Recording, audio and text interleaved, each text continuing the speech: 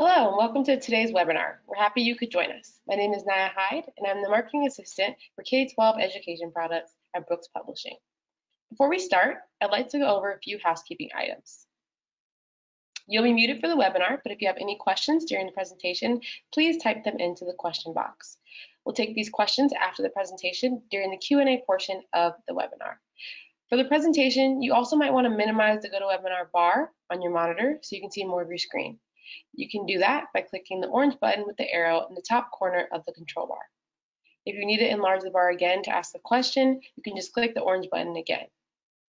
If you experience any audio issues at any point, you can switch to phone by clicking in the audio section of the webinar panel and using the dial-in information provided. Also, we are recording this webinar. Everyone who registered for the event will receive a link to the recording in a follow-up email tomorrow. During today's presentation, Nancy Hennessy will reference content from her book, The Reading Comprehension Blueprint, Helping Students Make Meaning from Text. This book offers a clear blueprint for understanding the complexities of reading comprehension and delivering high-quality, evidence-based instruction that helps students construct meaning from challenging text. Aligned with the science of reading and IDA's structured literacy approach, this book is a must for in-service educators and an ideal supplement to pair with core literacy textbooks. Today's teachers will get the essential knowledge and practical tools they need to help every student become a proficient reader and build a strong foundation for school success. To learn more about the book, you can visit the URL that is shown on your screen. I'm happy to announce that Brooks will be giving away 3 copies of Nancy Hennessy's book, The Reading Comprehension Blueprint. Winners will be randomly selected from today's live attendees and notified by email after the webinar. To increase your chances of winning, please be sure to submit your questions in the questions pane throughout the presentation.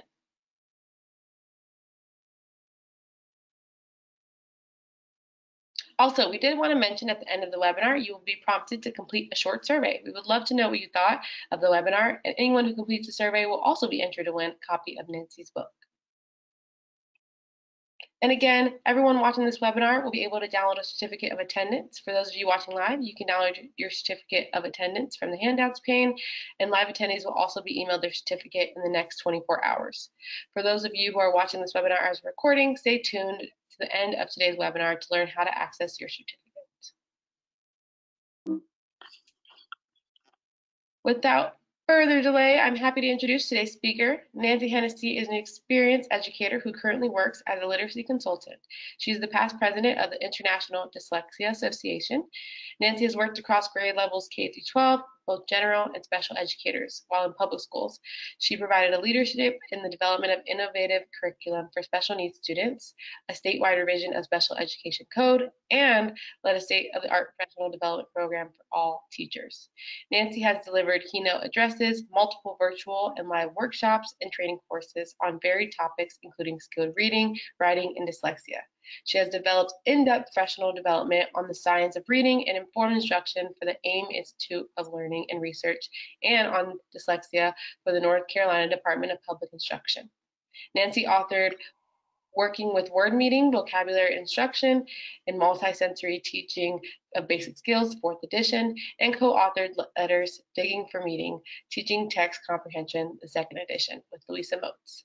Most recently, she has focused on delivering virtual and in-person professional learning opportunities on reading comprehension. Nancy, thank you so much for joining us today. Thank you very much, Naya, for that lovely introduction. And I want to thank each and every one of you for being here with us today. For some of you, you may have visited once before with me when I did the first coffee chat on comprehension, so welcome back. And for those of you who are joining today, I am so glad to have an opportunity to share with you some information about comprehension. Let me begin by saying to you, I am a teacher. I have been a teacher quite a long time. And while I no longer work directly with students, I do work with all of you educators. So I've become a teacher of teachers. I'm going to share with you experiences and learning over time today that I hope will help you enhance and elaborate on your comprehension instruction. So what will we be talking about today? Well, we'll revisit a topic that I'm sure many of you are familiar with, and that is comprehension and its complexity. We'll also be thinking about the role of language comprehension and how it contributes to our students' understanding of text.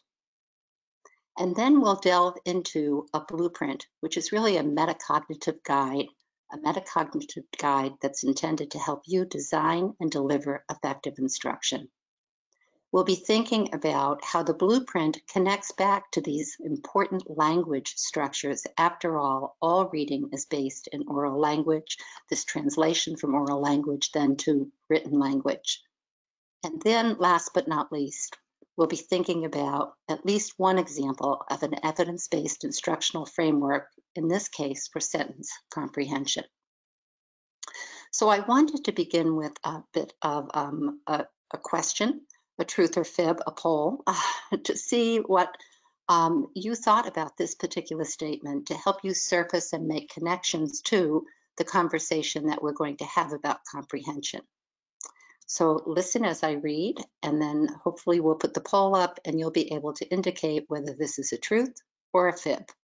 The products of comprehension are indicators of what the reader understands, whereas the processes of comprehension are cognitive activities. So do we have the poll ready so that individuals will be able to indicate either true or false?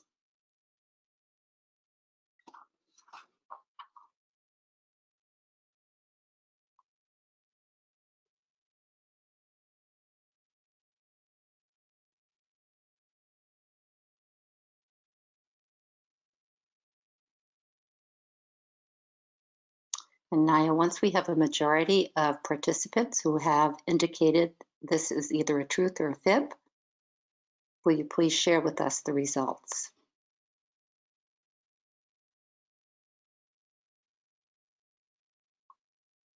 All right, so looking at the poll, it looks like 84% of the attendees said it was true and 15% said it was false. Wonderful. Okay, so that's terrific. All right, so thanks so much for participating in that. And you're right on, it is true. All right, let's see if we can move on and give you a better understanding of why I asked you that question. Now, I know when we think about comprehension from an outside viewpoint, even from our own viewpoint in terms of working with text, it seems somewhat effortless if in fact we're a proficient reader. The reality, though, is that comprehension is one of the most complex behaviors that we are asked to engage in. In fact, Katz and Cami told us that a while back. What makes it so complex? Well, processes have a great deal to do with this, right? The reality is when we come to print, when the reader comes to print, they have to engage with that print and they have to use multiple linguistic and cognitive processes. So this description that Castle and her colleagues has provided for reading comprehension, I think is quite on point. And they say to us, reading comprehension is not a single entity. We can't explain it with a unified cognitive model. But rather we arrive at a product, we arrive at this ability to demonstrate what it is that we know or learn from reading as the result of using and tapping into multiple linguistic and cognitive processes. At the same time, we have to take into account the fact that as we use these processes to create a product, after all, you can't have a high quality product without high quality processes.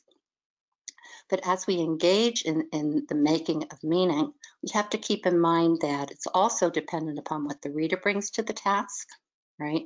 What the text presents. So text features, the background knowledge of the reader, as well as what are the purpose and goals? What are the tasks that we ask our readers to participate in? So the second question has to do with then, well, what processes, right? And obviously, Castle and her colleagues and others, when we read other definitions or when we read about the models that are underlying reading comprehension, these models surface for us the importance of language.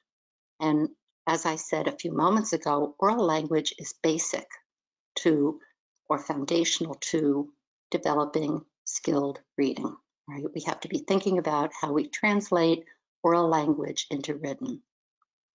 Once students become proficient in word reading, the lower strands of Hollis Scarborough's reading rope, and or when we give them access, if in fact they continue to struggle, It is the language comprehension component that most influences our ability to be a proficient reader. So in more advanced reading, good language comprehension will be more crucial than word recognition. I'm not diminishing the role of word recognition at all, but rather focusing on the fact that if in fact we want our students to be able to extract and construct meaning from text, then they're going to have a solid language base. And Scarborough and others have identified for us what it is that contributes to language comprehension. So I'm sure many of you are familiar with this visual metaphor that Hollis Scarborough has provided based on a meta-analysis of studies related to at-risk readers. So thinking about background knowledge, vocabulary, language structures, verbal reasoning, that includes inference, and literacy knowledge. These are all components of language comprehension. Now, of course, Hollis Scarborough is not the only one who has spoken to this. Others, such as O'Kill and Kane, and many others, have also surfaced for us the role of language comprehension, the role of linguistic processes. And this visual that I've created that is in the book, in the blueprint, the Reading Comprehension Blueprint, illustrates for us when the reader comes to text.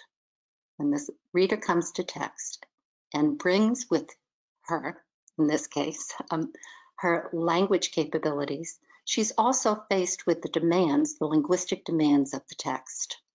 And coupled with that is what the teacher has asked for the student to do. So the visual here represents a translation of how does the student work with these different levels of language processing with the academic demands of text, right? What is it the student needs to bring in order to create this overall understanding of text? We call this a mental model, or in this case, we also indicate it as a coherent representation of text. So what does the reader bring? Well, a knowledge of vocabulary, word meaning. And once the student is beginning to work with text independently, but even before, as we do read-alouds with young children, they're faced with the academic language of school, the academic language of text.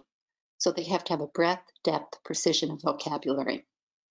They're also faced with different syntactic structures with sentences that can be very dense, have multiple ideas, that are very long, that are structured in different ways, simple, compound, complex, and that they have to think through how to connect up the meanings within and between the sentences using something called cohesive ties and connectives.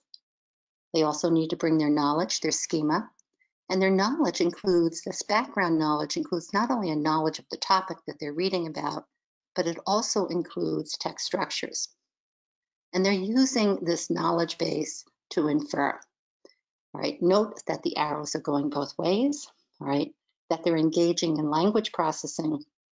As O'Kill and Kane would tell us, they're making meaning of the words, they're working out the syntactic structure of the sentences, they're seeing how the sentences relate to one another, they're integrating their background knowledge, and they're building a representation in which the ideas hang together. They're building an overall understanding, working from the surface level, right, of the text, that's the exact words, the text base, the underlying meanings, and then creating this understanding that they take with them. So language processing plays a critical role, language comprehension, a critical role in terms of comprehension. But you also might be saying to yourself, well, in that description that you just shared, Nancy, I saw something about cognitive processes. And we could talk about the micro and the macro structure of text, which we do in the book. But we could make that a little bit more understandable, I think, with this overlay on the visual for language processing. And this is based on Judith Irwin's work. And she says to us, when the reader comes to text, they engage in cognitive processing that includes microprocesses. So they have to work with the words and sentences and extract the idea units. Integrative processes, where they have to think about how the ideas within and between sentences are related and can be integrated. They also have to monitor, be metacognitive, what it is that they're reading, so metacognitive processes, and elaborative processes infusing or integrating background knowledge so that they can go deeper into the text so that they can infer what the author intended for them to take away. And then last but not least, macro processes, which really relates again to that mental model or this overall understanding of the text that becomes a part of them. It's really a knowledge base that they take with them to other texts in the future. I hope you're noticing that in many instances here, you see arrows that are going back and forth, and you see a cycle. So we have to think about comprehension as this kind of aggregation of successive units of meaning, but it's not necessarily a step-by-step process, and I think that's important to recognize and realize. So you might be saying to yourself at this point, wow, that's a lot of information. That's a lot of things to think about as we consider why comprehension is so complex and what the role of language processing is. So I thought you just might want to take a breath and you might just feel a little bit like this. I don't know how much longer I can last. I may have to drop out. And he's saying to her, but honey, you're the teacher and we are the teachers. So there's much for us to learn. There's much for us to do. And very often I will say, as we work at this, we have to be thinking about this from the perspective of, although I don't love this analogy, how do you eat an elephant? One bite at a time. So taking a little bit in each time and elaborating really on what our mental model of comprehension is. But perhaps even more importantly than that, being able to translate this information then into practice. And so that's where I'm going next. I want to share with you really a framework or that metacognitive guide that can help us think through what the research has told us, what the evidence has told us, how we can use these theoretical models then to shape our instruction. So that guide, the vehicle for shaping our instruction, for using this information, is the blueprint. So what is the blueprint? So just in general, a description of the blueprint, and then we're going to actually look at it, all right, and take it apart a bit so that we understand how it directly connects to practice. But beginning, first of all, with the fact that it's an evidence-based master plan. So the blueprint for reading comprehension that I'll be sharing in a moment is based on Hollis Scarborough's work. It's based on the language comprehension strands of the rope. It's based on the work of Oak Hill and Kane, and then Oak Hill, Kane, and Elbrow, as well as others, right? It is intended to help you organize and scaffold your instruction, your preparation of text. So regardless of whether or not the texts are provided through your curriculum, or you're choosing texts, or you're selecting some additional or supplemental texts, all right, it's intended to help you prepare the text and to take into account what it is that goes into comprehension, that in fact it is complex, right? It calls for the use of evidence-based strategies and activities. So I will share with you some activities for sentence comprehension today, but please think about what you bring to the task. Think about what you use in your settings, in your practice, in your classrooms that connects to what I'm sharing with you, right? And it also allows for flexibility because remember I said that how a student approaches the text is going to be very dependent upon the nature of the text itself. And as our students move through the grades and begin to read using their word recognition skills, or we provide them with access, their text will contain academic language. And so they're going to have to be facile in terms of academic language, more complex vocabulary, more advanced syntactical structures, and so on. Also, the student, what is the student bringing? And so certainly our students sometimes may be struggling with comprehension, may have difficulty with particular aspects of comprehension, or may be good comprehenders, but that doesn't mean that we don't attend to all of these different aspects of comprehension, because comprehension, those components that I mentioned, the language comprehension components, Those are growth constructs. Once we learn how to read words, we know how to read words, right? But we continue to grow in our vocabulary, our knowledge of how sentences are formed, in our background knowledge, and so on. Right? So it allows for flexibility. It also acknowledges, and I think this is really important, it acknowledges the metacognitive nature of teaching, right? I don't know any educators that don't consistently ask themselves as they get ready to teach, what is it that they want to teach? How will they go about doing it? How will they know if their students are successful? Metacognitive. And then as they're teaching and as they're working with the students, continually asking themselves, what else do I need to question? What else do I need to do? Did this work or not? So just the use of questioning throughout, I think, is just something that all of us do as effective educators. So the blueprint, it has many, many questions embedded. So now you're probably saying, well, what does this blueprint look like? So here's the blueprint. And the blueprint is introduced early on after building some background knowledge about comprehension in the book itself, right? And again, it's a framework. So I want to really stress the fact that this is not a lesson plan. This is not even a unit organizer, right? This is a framework, right? And so as a result, it's a holistic way of thinking about, wow, comprehension is complex. How do I think about this from a broader point of view, from a more complicated point of view?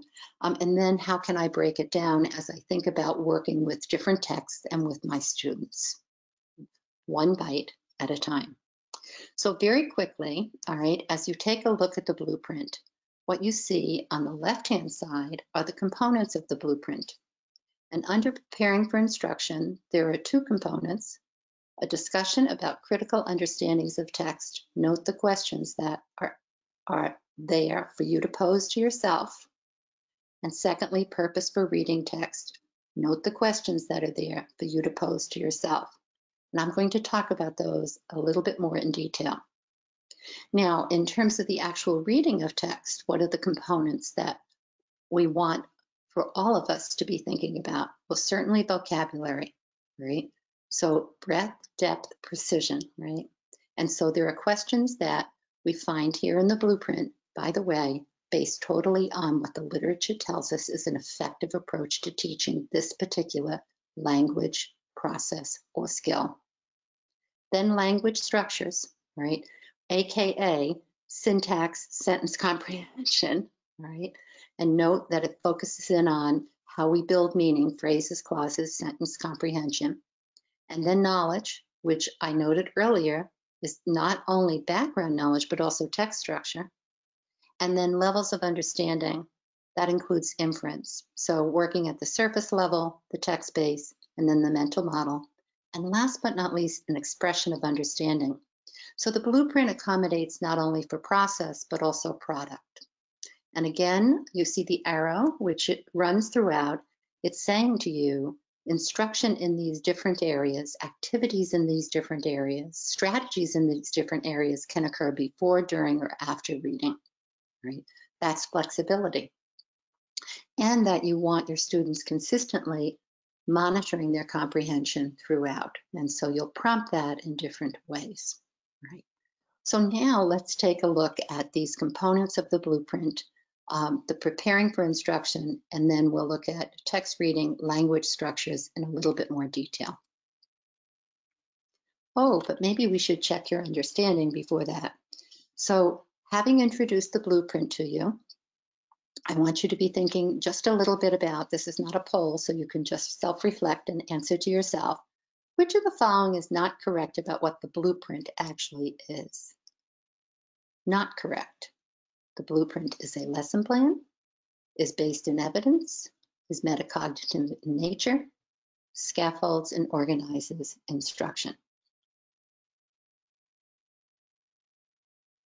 And I'm hoping you said to yourself, it's not a lesson plan. It's a framework. It's a master plan. All right. So let's then just take a look at this, just the beginning pieces here that have to do with preparing for instruction. and note the questions that you see to the side, and I'm going to talk about each of these very briefly. So I want you to be thinking, regardless of whether or not you have a curriculum in which the readings are included, or if you're choosing read alouds, or you're choosing supplemental readings to support your curriculum. I always want you thinking about, what do you want your students to learn from text? What are the big ideas? What are the critical understandings that you want your students to take away? So big ideas are the ideas we want our students to get inside of, all right? These are not necessarily the details. We want them to go beyond discrete facts or skills and focus on larger concepts, principles, or processes. So for instance, within the book, we provide some ideas about critical understandings. What would be a topic? What would be the understandings? And one for 5th grade, for instance, a topic might be coming of age, right? And the critical understanding then might have something to do with coming of age as a person's transition from childhood to adulthood, or both our environment and the people within our lives and communities can impact us. And we would be thinking about this as a way of developing this knowledge base over time. So some of you may use themes, for instance, take a thematic approach. This would be very similar to what we're talking about here. Also making the point that reading lessons need to have double outcomes. I think we get very focused on developing skill. And yes, we do want to develop these processes and skills to focus on developing these language and cognitive capabilities. But at the same time, really comprehension is knowledge. So we want our students to walk away with knowledge. We want them learning not only skills, but content. Okay. And in terms of choosing texts, again, reflecting on the text that you're currently using or those texts that you might be selecting, thinking about how they support the development of these understandings. And so thinking about these questions, here come some questions again. Will the readings that I currently use or I'm choosing develop these identified enduring understandings, big ideas for my students? Will they provide opportunities to develop necessary language processes and skills? Remember, the focus here is on developing that language that is necessary. Do they provide opportunities to develop academic language?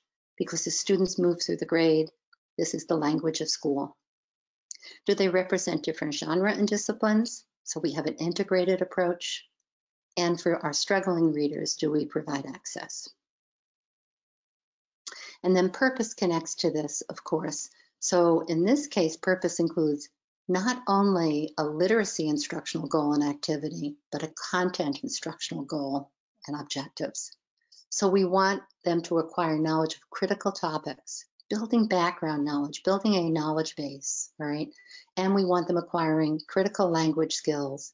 And our purpose is central to both, but it will differ from lesson to lesson dependent on the blueprint focus, flexibility, and student needs. And it's accomplished over time. Remember, I said comprehension is a growth construct, so oftentimes we come back to these critical ideas or topics across grade levels. All right, so the first part then of the blueprint, preparing for instruction, critical understandings of text, purpose for reading. What should you be thinking about? What should you walk away with here? One, that you want your students to not only acquire these necessary language processes and skills, but you also want them to learn content, to walk away with understandings, and that the text that you use make a difference here. So I am very much about using age and grade appropriate text with our students for comprehension. All right, so now we can shift our thinking and note the arrow again in blue. We're going to focus on the actual reading of the text and some of what we need to be thinking about and considering as we develop instruction.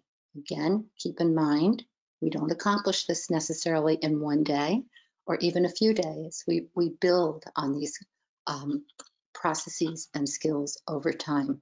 And we're always cognizant of what does the text ask of our students and what are our students bringing to the text. So I'm choosing to address, and let me go back for a moment just so we're certain note the smaller arrow, I'm choosing to address language structures, phrases, clauses, sentence comprehension. You see that on the reading rope. It translates into sentence comprehension, right? Now, why have I chosen that?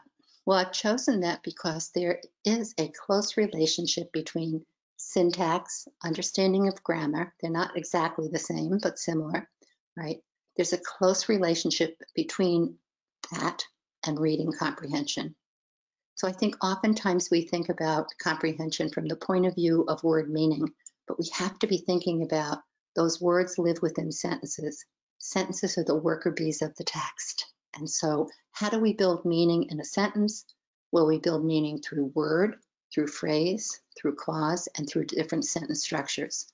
And oftentimes when we bring our students to age and grade appropriate text, to text that is written in academic language, there will be some challenges for them in terms of understanding the sentence itself.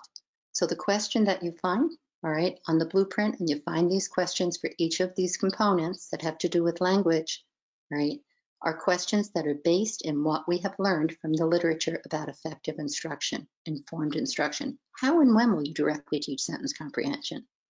How and when will you teach students to work with challenging sentences?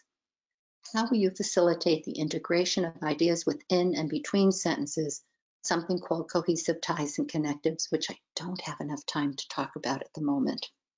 How and when will you teach your students to work with these? Why are you doing this? If a reader cannot derive meaning from individual sentences that make up a text, that is going to be a major obstacle in text level comprehension, right? So you might be saying to yourself, what exactly does she mean about sentences and sentences being difficult? And I've always thought about sentences from the writing perspective, right? But not so much from a reading perspective. Well, they're closely related, right? And that's important for us to keep in mind, that this is kind of a wonderful reciprocal relationship between writing and comprehension, and we certainly see it here. So what might be difficult? Well, Cheryl Scott and others have identified very clearly for us what might be difficult. Sentences may be very long. They may be very dense. Remember, I had this noted on that visual on levels of language processing. Density means there's more than one idea unit within a sentence. And idea units are usually signaled by the verbs. There are embeddings, things like relative clauses, right? There are dependencies, things like subordinate clauses, and sometimes order, active, versive, passive. So I wanted to just show you a couple of sentences from different texts at different grade levels. The first one being Dear Benjamin Banneker, which of course is a narrative, right? And I want you to note this would probably be a text that you might use with third graders, for instance, right? I want you to note, first of all, the length of the sentence. I want you to note that it's introduced by what? A dependent clause or a subordinate clause, right? And I also want you to note that he discovered to make a decent living. He had little choice but, right? So even the structure of the sentence is interesting in that it begins with a dependency, and then you have what? This relationship between really two other clauses, right? The second one, the founding fathers are a group of men who were key figures in initiating America's independence from Britain and establishing American government and early international relations. That's a mouthful. That's 6th or 7th grade, all right? I think it comes from Common Lit, the founding of American democracy. And I want you to note the embedding here. Who were key figures? Who were those key figures, by the way? Oh, I guess the founding fathers. And then the last sentence, Stalin, a brutal legacy. And here, this is more of an 8th or 9th grade, also Common Lit. Stalin's genocidal record was the product of, and it goes on. Look at the length of that sentence. So, you know, one of the things you want your students to be able to do is to be able to find the who and the do. We start talking with them very early on about that.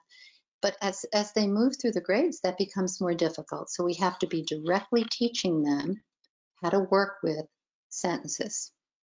So here's the question that I'm sure you all had in mind as I began to talk about this, is what does an informed framework for sentence comprehension instruction include? And I want you to note that it includes both intentional and incidental on-purpose instruction. So within the blueprint, as we look at each one of these different components, we talk about why, the connection, we talk about student examples, and then we talk about what to do. And I don't have enough time to delve into each of these, but I wanted to say to you that it is important that indirectly through the development of oral language, through shared reading, through teacher talk, through writing, we develop this awareness and then facility with sentences. But we also can do that intentionally, direct instruction, the modeling of, and then the practice within reading comprehension. And we can pull directly from the text that we're working with examples. And then we can use those examples, sentence examples, to work on things like grammar-based deconstruction, sentence-based activities, and cohesive device. And I have an example of grammar-based deconstruction working with parts of speech. So let me share that quickly with you. So here's an example, words working together. There's actually two examples here. On the left-hand side, you have an example in which we use questioning that focuses on the function of parts of speech. Syntax is a vehicle for conveying meaning. We have to teach our students not only definitions of parts of speech, but the role that they play within a sentence. So there you see a sentence again from the founding of American democracy, and here are the questions I might ask. Which word or words answer who or whom? So I'm really looking for nouns, aren't I? Because those are the questions that nouns answer. Which words tell what the soldiers did? I'm really looking for action words or verbs. Which words tell which soldiers? Oh, I'm looking for adjectives. So one of the things we have to keep in mind is through questioning and through teaching our students how words actually work within sentences, we can develop this awareness of parts of speech and how sentences are constructed. The second activity takes words also from the founding of American democracy, creates a set of word cards and a structured organizer. And again, we need to be teaching our student there are certain types of words that answer these questions: who or what, is or was doing, which one, what kind, how many, when, where, how, right? So we have nouns, we have verbs, we have adjectives, we have adverbs, and we can have them working either individually or with a partner doing a sort. Of course, we would model ahead of time. So beginning with how words function, the parts of speech, then the phrases, the clauses, and different types of sentences, and directly working with words and sentences from the text that we're reading. We could do it before, right? We might do some work informally during, or we could do it after. So I want to leave you with this thought, all right? The blueprint is intentionally designed to support you, right? As you use your knowledge to identify what your learning goals are, to set your purpose, to organize your instruction, to select activities, and then monitor students' progress, right? If you want to build the comprehension house, which you see here to the right, one of the things that you need are tools. You need a blueprint, right? And then you need the tools. And the tools have everything to do with strategies and activities, right, that help you develop things like vocabulary, background knowledge. They're central. They're the supporting pillars, right? Along with text structures, levels of understanding, sentence comprehension, and then you can put the roof right on your house. So consider your current practices and be thinking about, what have I shared that might be helpful for you to begin to think about? Maybe just one thing, all right? Because there's a great deal to comprehension. So here's what we talked about today, right? Hopefully you're walking away with just a little bit more information about comprehension. You've shifted your mental model, your overall understanding just a bit, and you have some ideas as to how to support your students. All right, so I think Naya will join us again and perhaps monitor the chat box to see if there are any questions. Yeah, And we'll see. Yeah. we had a lot of great questions from our attendees. That was an amazing presentation. So the first question is, why is it so important to understand the difference between comprehension, products, and processes? Okay, so I intentionally did the truth or fib about processes versus products because I think we have an overemphasis on product within our classroom and within our schools. And I don't say that to diminish the importance of students being able to express their understanding, but the reality is you don't get a product without making certain that those processes are in place. And so that gives us a different perspective in terms of the strategies and the activities that we use to help develop those processes. It also allows for us to dig a little deeper in terms of why are our students having difficulty? Where might the breakdown be? Awesome, great response. Another question, can you provide some examples of other critical understandings in text that would support development of big ideas? Yeah, so can you say it again, Naya? It was a little. Yeah, sorry about that. Can you provide some examples of other critical understandings in text that would support Mhm. development of big ideas? Yeah. So one of the things that I tried to provide within the book, and actually a colleague of mine, Julia Salomon, helped to develop this, was examples at different grade levels. And so I've already shared one with you for grade 5, coming of age, in which, the enduring understanding, for instance, might be coming of age as a person's transition from childhood to adulthood. And then there would be essential questions, content goals, literacy goals, and then resources that would go along with that. Another might be the development of democracy. And so thinking about that founding of democracy article, and maybe that would be something in 3rd or 4th grade when we begin to talk with our students about the fact that we have a Declaration of Independence, we had a revolution. Why do we have a revolution? So understanding why people might want independence. So kind of around that critical understanding, or how do they go about achieving independence, and then identifying readings that would connect. Another topic that would evolve into a critical understanding might have to do with perseverance. And that's a favorite of mine.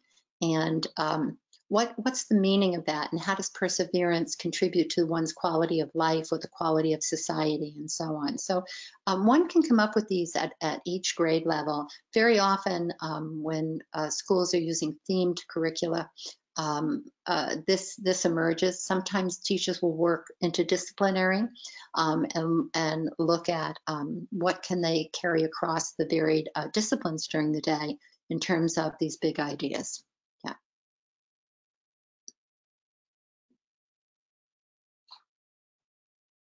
Okay. Do we still have Naya? Oh my goodness. Sorry about that, I was muted. Oh, What is the role of cohesive devices in sentence comprehension? That's another question we got. okay. Okay. So that's a wonderful question. I'm echoing a little bit, and I apologize for that. So when we begin to think about sentences and how, one by one, the sentences add up to the gist, sentences relate to one another in different ways. We can integrate meaning within and between sentences, make sense of them, really, have them cohere, hang together through the use of something called cohesive devices. There are 2 types of cohesive devices. One are cohesive ties. For instance, all right, when we use pronouns following, let's just say Benjamin Banneker was an activist. Maybe that's the first sentence. He was responsible for, who's he? Oh, it's Benjamin Banneker. So we might use a pronoun to reference or to connect up those 2 sentences. We might say something like Stalin was a brutal dictator, the leader of a revolution. Here we use a synonym or a substitution, and we might say, who's the leader of the revolution? Oh, that was Stalin, right? So those are a few examples of cohesive ties. Connectives are what you typically think of as conjunctions for the most part, sometimes prepositions. And so they carry meaning as well. When we use that little conjunction and, it's additive, but reverse direction and so on. And that connects up ideas and signals relationships between ideas as well. This is really important because oftentimes our students kind of get lost in the text when we begin to use pronouns, substitutions, or even they don't recognize, they don't transfer this understanding of conjunctions when we teach them in terms of complex sentences. They don't transfer that over to their reading. Yeah. Okay. That was another great response. We'll ask one last question just to be conscious of everyone's time. Yes. Knowing how important informed sentence comprehension instruction is, what supports can you recommend that are available for educators in order to become more comfortable with teaching the content? So I think if you're asking about activities, if that's what you mean by supports, you'll find a number of different activities within the book itself. Other individuals such as Margie Gillis and Nancy Eberhardt speak to the importance of syntax and sentence comprehension. And so if you Google them and take a look at some of their resources, and if you directly email me, nhennessy@charter.net, I can send you some other references and ideas for sentence comprehension. It's something I've been interested in for quite a long time and have done a number of workshops on. Awesome. Well, thank you, Nancy, for answering all those great questions. We have so many questions we didn't get to, but just again, thank you everyone for sharing your questions. We really appreciate that. And again, we appreciate your responses, Nancy. Okay, well, thanks so much. I'm appreciative to Brooks for the opportunity, but I'm particularly thankful for those who joined and will be joining. And now you may want to send some of those questions my way, all right, at some point. Would you mind advancing to the next slide? I don't mind at all. Here we go. Everyone watching this webinar, just want to remind you, you will be able to download your certificate of attendance. Live attendees will be emailed their certificate in the next 24 hours. I also just want to remind everyone that you'll be prompted to complete a short survey at the conclusion of the presentation. We would love to know what you thought of the webinar, and again, anyone who completes this survey will be entered to win a free copy of Nancy's book. Another reminder that we are offering 20% off on our products, including Nancy Hennessy's The Reading Comprehension Blueprint through the end of January. Anyone who watches this webinar or the recording can use the code COFFEECHAT shown on your screen at checkout to receive the discount. If you're looking for more professional development webinar opportunities over the coming weeks, be sure to visit the Brooks Publishing website for the latest additions to our Coffee Chat series. We're hosting chats every Wednesday with our esteemed authors, and we would love for you to join us. And for additional supports, you can visit bit.ly/COVID-education. On this page, you'll find a collection of recommended reading, downloadable resources, and professional development webinars from books and leading organizations. Just one last reminder for everyone watching live, you may download your certificate and it will also be emailed in the next 24 hours. For those of you who are watching this webinar as a recording, please follow the link on your screen to access your certificate of attendance. And again, Nancy, you did amazing. We appreciate you doing a second chat with us. And again, everyone, we really appreciate your questions and we hope you have an amazing day. Thanks so much. Bye-bye, everybody.